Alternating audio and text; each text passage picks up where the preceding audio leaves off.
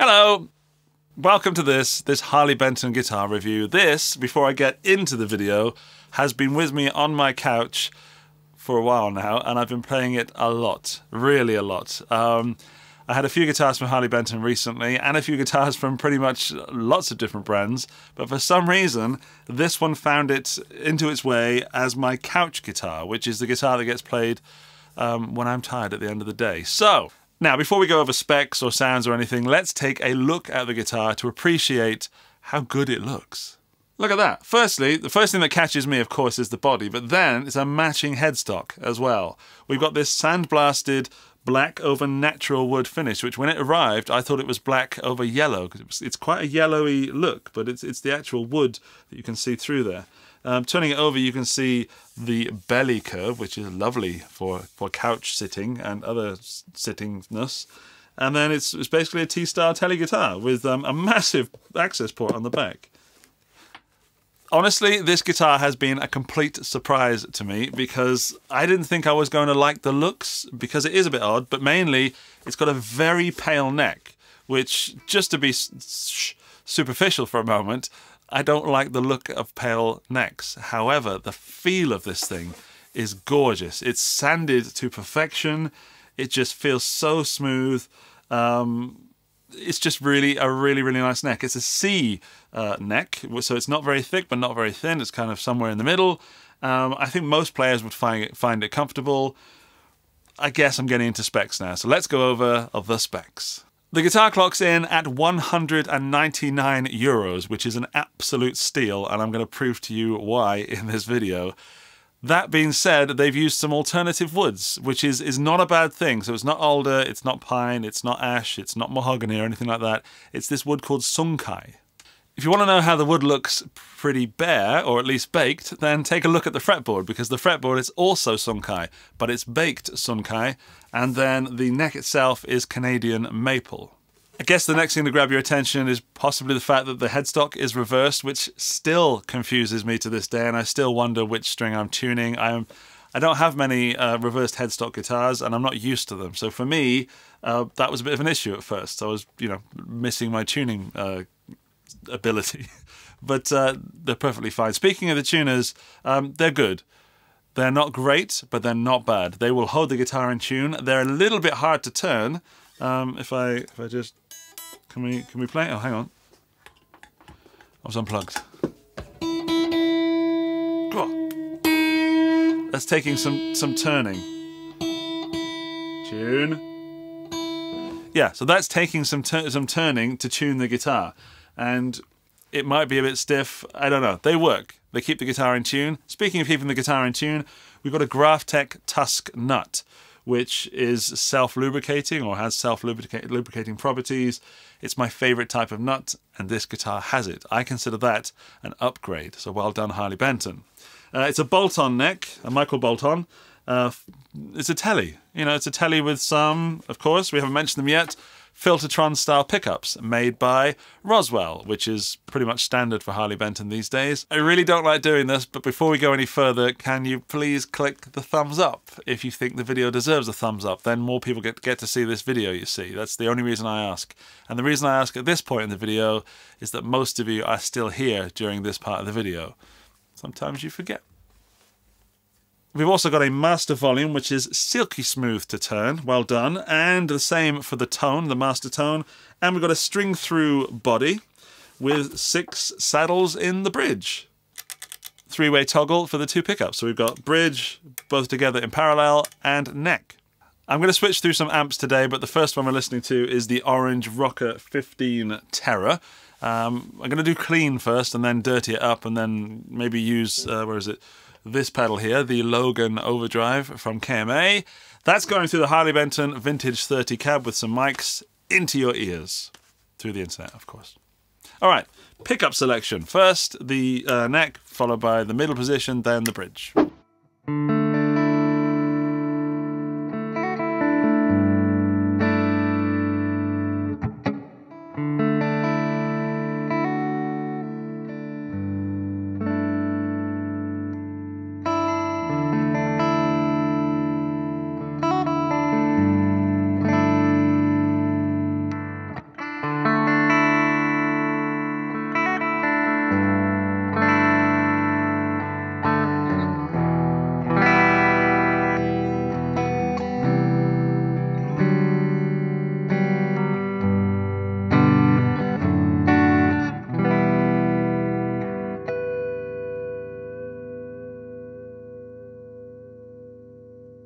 So open on that neck pickup is beautiful.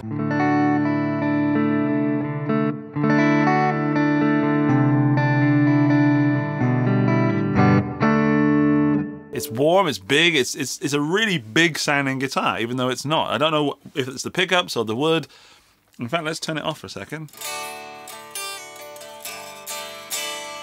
It's quite a warm sounding guitar unplugged as well, so it's not that bright, hence we've got this big bottom end.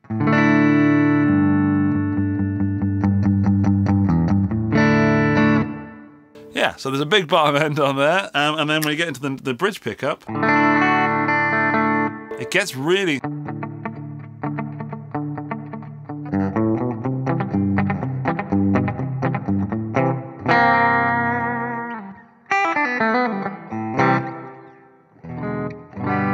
There's a chord there somewhere, I'm not sure which one it is. Anyway, yeah, it sounds quite telly-like with that bridge, and it feels like, I mean, what if Harley Benton, they said it's like a, hang on, I can't find it on the website, but it's like a rocker's telly. It has that telliness about it, so if you want the telly sound, you can get it. Oop.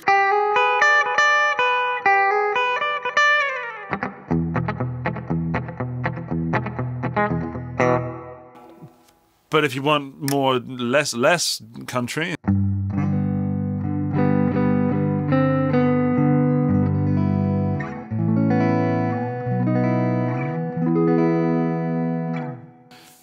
it's got a really nice tone. I mean, it's 200 euros. I think it's great for 200 euros. What else can I say? Yes. The feel of the guitar is gorgeous. The sound is very open and wide, and is it dynamic? Kind of.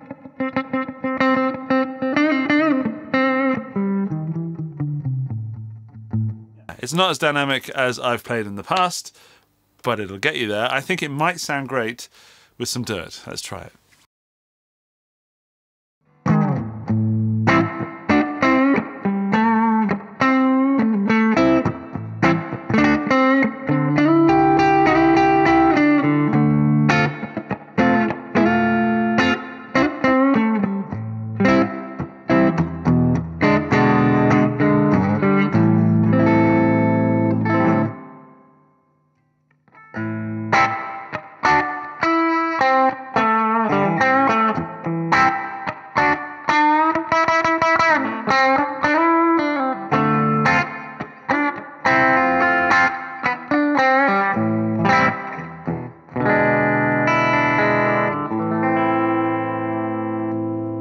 Try both in parallel.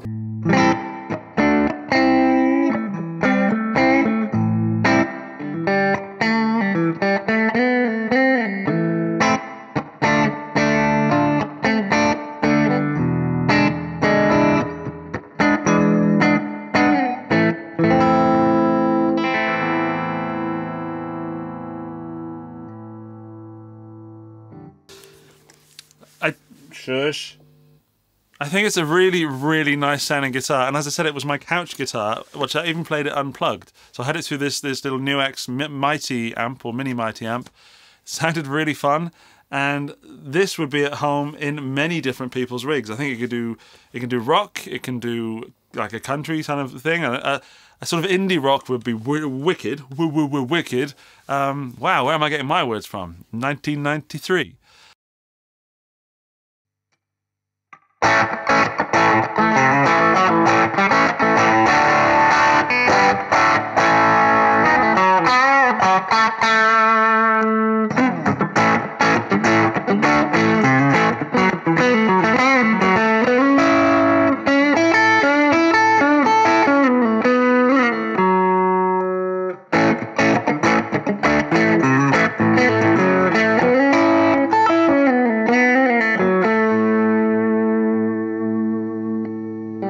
So that's with the Logan, and it sounds pretty meaty. I'm going to put it through the Marshall SV20 because I need to know if it does actual rock rather than, you know, whatever that was.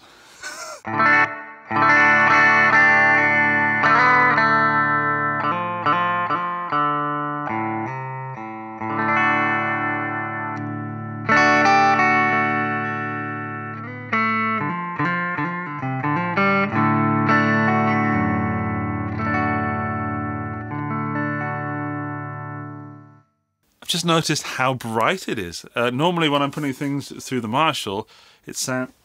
Yeah, I am going through the right amp. It sounds thick and full. In fact, if I put a guitar through there, I know what it sounds like. I put this Maybach through there. Listen to this.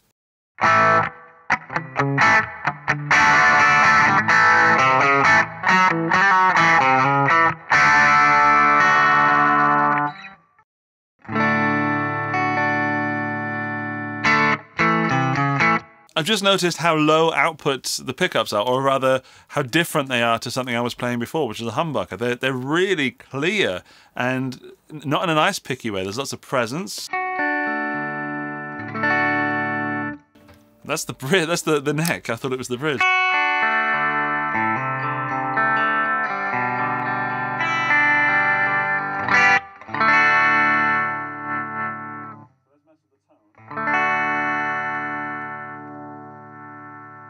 Most of the tone seems to be between sort of 1 and 4, 1 and 3 maybe. There's almost nothing between sort of 5 and 10. I've moved it just a little bit, so it sounds like this. There's something happening there, but most of the tone is there. Okay, and then the volume, just backing that off.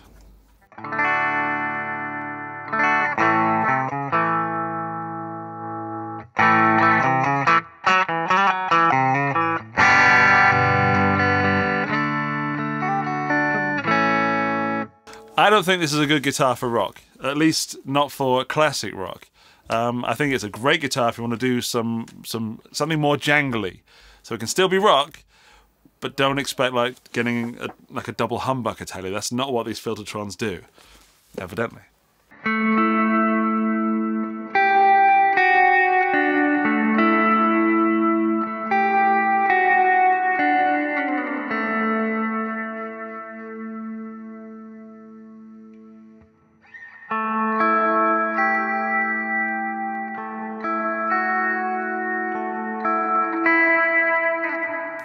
Incidentally, all the reverb's coming from... Whoa! Incidentally, all the reverb's coming from the Strymon Flint, and that was the 80s mode, which I normally stick to 60s or 70s, but that required some ambiance. What more to say about the TE90FLT Black Blast? I love the name. It's a bit wordy, but Black Blast because of the the sandblasted look. The fact that it's very 3D is very, very cool, and ultimately it's $200, and that is nothing for what is evidently a really fun guitar. If you were going to gig it, I'd recommend changing the tuners just to something a little bit more, with some more movement, so you haven't got to go from out of tune to in tune. It's got to have a little bit more movement. Pickups, don't buy this if you want to do some sort of rock and you don't have any pedals, because I put that through that SV20 and it didn't sound like I expected it to. I looked up at the Engl then. Let's just see if it does any chugging.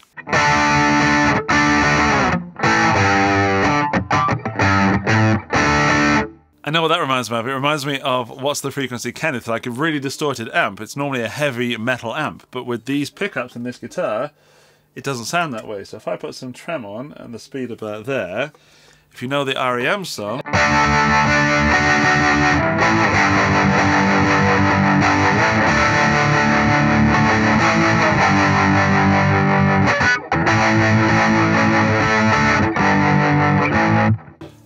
It sounds like that. It's really clear. So I dig this guitar because of how clear it is.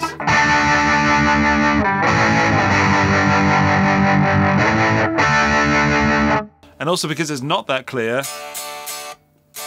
when you play it unplugged. It's amazing.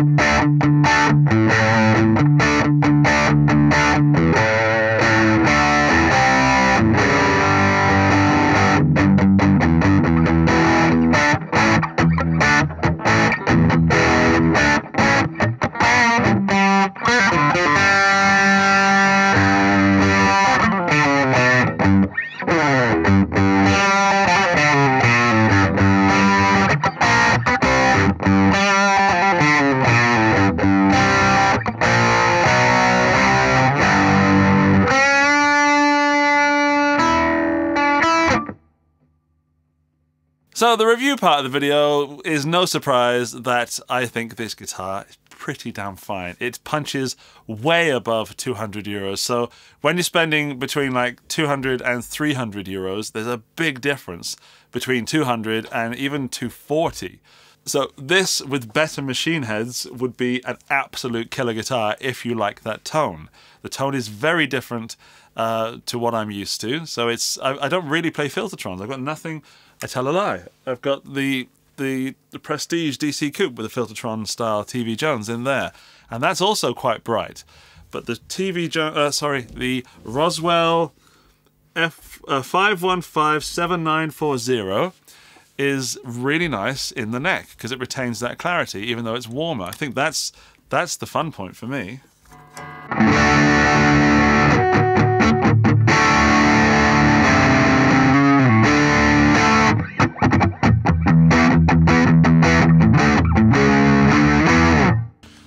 Can't believe that the Fireball 25 sounds like that. It normally doesn't sound anything like that, by the way, in case you know that amp. Yeah, the review. Ultimately, $200 is nothing if you like this tone. If you're not used to that sound, that wide open, bright, Filtertron-y sound, you might not like it. If what you've heard so far, and in other samples, of course, around the internet, then absolutely, $200 is nothing. That's not fair to say. Compared to other guitars of similar ability, this guitar is very, very affordable. A word of warning, the switch on this is not great, and I think that might fail at some point in the future. It's just a feeling I have because when I change pickup selection, the connection is good, it's audibly good, but it feels flimsy. There's movement in both, there shouldn't be that much movement in both directions. Yeah, it's not that great a switch, and especially if you're slamming it, you're going to snap that off perhaps. Yeah, I would if you're going to gig this, I would recommend new tuners and possibly a new switch at some point. Comes with the Dario strings, which is fantastic because you're not getting some cheap no-name strings that sound rubbish. I've not changed the strings on these. These are the original strings, and sometimes on affordable guitars, they don't come with good strings, and that is the first thing that I have a problem with. Harley Benton, well done. You have once again released a great guitar at a great price. That is all for today with the TE90FLT Black Blast. If you've made it this far, it means you're at the... Kids are running around outside. You made it this far, you've made it to the end of the video, and to prove that you are at the end of the video, you need to be in the end of the video club. And then to prove that you're in that club, the prestigious elite, when you leave comments down below telling me what you think of this guitar, please also include the phrase, blast off. And that'll make me laugh, and then I'll know that you made it this far. It's a nice way, you know, to know that people are listening to this part and watching this part. That just leaves me to say thank you to Mr. Harley Benton for loaning me his guitar and for sponsoring this video. There are other videos over there you can watch if you fancy it, but before you leave, please click the thumbs up icon if you think it deserves a thumbs up. See you soon. Bye-bye.